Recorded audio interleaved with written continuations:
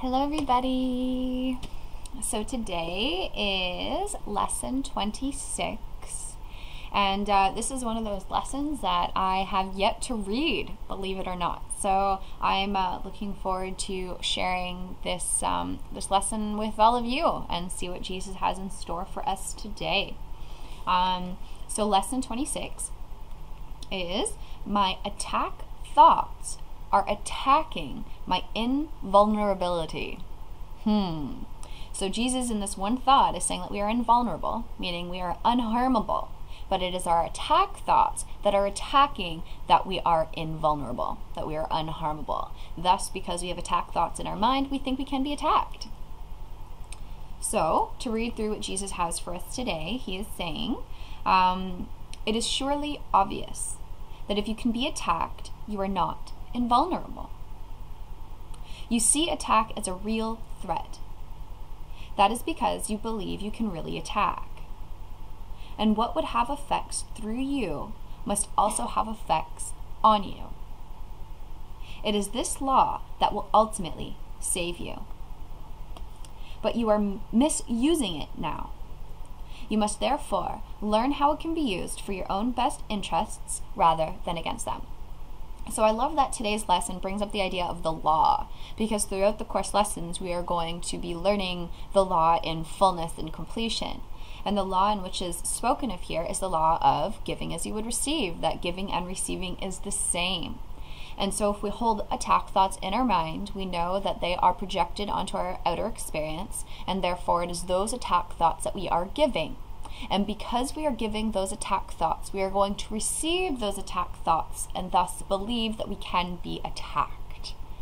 And when we are in the mind of ego, in the mind of this dream, believing that this body is real, the main fearful thought of this body-ego consciousness is that we can be harmed, is that we can be attacked, is that we can, get made fun of and our feelings will be hurt, that someone could do something to us.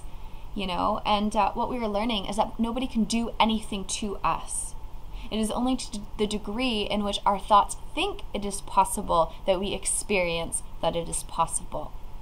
So this is allowing us to recognize that as we learn how to apply this law of giving and allow this law of giving to come through us from the love of God instead of the fear of ego, is when attack releases from our mind and it will release from our experience, and thus it will begin to release from our world. So we're learning to apply the law correctly in today's lesson, and I love it. So as we continue, it says, because your attack thoughts will be projected, you will fear attack. That's what I just said. And if you fear attack, you must believe that you are not invulnerable. That too is what I said. Attack thoughts, therefore, make you vulnerable in your own mind, which is where the attack thoughts are. Attack thoughts and invulnerability cannot be accepted together, two totally different levels of consciousness. When we know ourselves to be invulnerable, we know ourselves to be harmless, we know ourselves to be perfect and whole and complete, and that nothing can affect us in any way. That is one whole complete thought system of soul, of truth, of God. But this other thought system, in which we are conditioned to believe and think and see through, is that we are this body that can be attacked, experience harmful things, and ultimately die. And so we are trading one level of consciousness for the other to truly, wholly, and completely accept our invulnerability. And when we accept our invulnerability, it is void of attack thoughts. It is void of hate thoughts. Right? And so that's what we're saying. And the reason they cannot be accepted together is because they contradict each other. This is one of the main contradictions that we're becoming aware of in our mind and thus in our world. So it's beautiful. To continue. The idea for today introduces the thought that you always attack yourself. If attack thoughts must entail the belief that you are vulnerable, their effect is to weaken you in your own eyes. Thus, they have attacked your perception of yourself. And because you believe in them, you can no longer believe in yourself. A false image of yourself has come to take the place of what you are.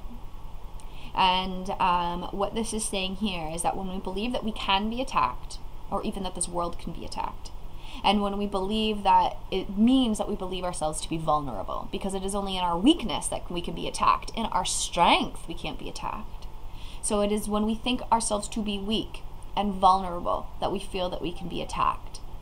And so what this is we are then believing in a false self, because the self that God created is whole and complete and unharmable and cannot be attacked. So this is showing us that we are accepting this false image of the self, and this false image of the self is taking place of what we really are. So this is a thought that opens us up to realize that, maybe I really don't know myself yet. Maybe I am really thinking that, I am weak and I'm vulnerable and I can be hurt or harmed. And if that's what I'm thinking, that's what I'm going to experience. So this allows us to become open to transforming our perception, to accept the thought that I'm whole and complete and unharmable and that attack is possible, so that we can experience that that is true. All right. So Jesus is telling us now that there are 6 practice periods required for today. Only 6. A full 2 minutes should be attempted for each of them, although the time may be reduced to a minute if the discomfort is too great. Do not reduce it further. And the reason there might be discomfort is because ego doesn't like the thought of us questioning it. Ego doesn't like us looking past it. Ego doesn't like not being in control. So when we realize that there's a higher power that's in control, this higher vision of ourself that we can't yet see of ourself, it scares the shit out of ego, and it makes ego want to recoil and not do the course lessons and find everything wrong with it and say, no, but I got to stand in my humanness. I got to stand in my beliefs of what is true. So Jesus is saying, if you find that this resistance is coming up, that's totally okay, but still stick with it for a minute. You don't need to do any less than a minute, and you don't need to do any more than a minute. Even set the timer on your watch if you need to. But allow yourself to simply just apply the thoughts. You don't have to understand it. You don't have to believe it. You don't even have to like it. Just apply it. And through the application is where experience happens. It says the practice period should begin with repeating the idea for today, and then closing your eyes and reviewing the unresolved situations whose outcomes are causing you concern. So if there's particular situations in your life that cause you a concern, where you feel that you have been attacked, where you might be attacked, and where you have fear in any way, then we can allow the thought of today to be applied to these specifics. So it's saying, the concern may take the form of depression, of worry, anger, a sense of imposition, fear, foreboding, or preoccupation. Any problem as yet unsettled, which tends to reoccur in your thoughts during the day, is a suitable subject. So as we go throughout the day, since we have 6 practice periods of this 1 to 2 minute time frame of inward mind searching, we can become aware of where our thoughts are going, what we're being distracted by, and what it is that we're thinking about. So today's lesson can be applied to any of these thoughts wherever our mind goes during the day. So today is deep awareness of the mind.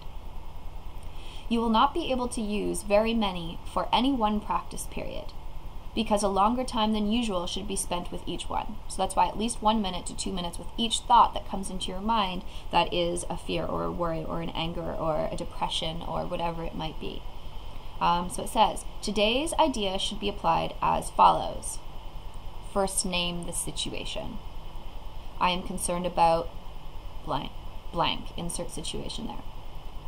Then go over every possible outcome which has occurred to you in that connection and which has caused you concern, referring to each one quite specifically, saying, I'm afraid that blank will happen. If you're doing the exercises properly, you should have some 5 or 6 distressing possibilities available for each situation you use, and quite possibly more. It is much more helpful to cover a few situations thoroughly than to touch on a larger number. So he's saying there might be a whole bunch of things that you can look at and that are bothering you and that are affecting you in your life right now. But he says just focus on the few stronger ones that are more potent in your mind and that you find that you focus on the most. And so it's going to be quite specific in today. And with each question, I'm concerned about blah, blah, blah, whatever our concern is, and I'm afraid that blah, blah, blah will happen. And the reason we do this is it carries us deeper into the levels of mind, allowing us to see another level of what it is that we're actually thinking that we're afraid of. Right? This is uprooting it so we can see it as it is and finally have it undone where it is in the mind. As the list of anticipated outcomes for each situation continues, you will probably find some of them, especially those which occur to you towards the end, less acceptable to you. Try, however, to treat them all alike to whatever extent you can. After you have named each outcome of which you are afraid, tell yourself, that thought is an attack upon myself. Okay. Conclude each practice period by repeating today's idea once more. My attack thoughts are attacking my invulnerability.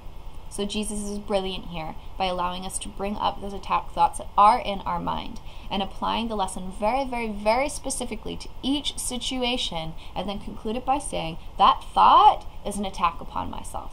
We need not believe it, understand it, like it, think it to be true right now. All of that is irrelevant.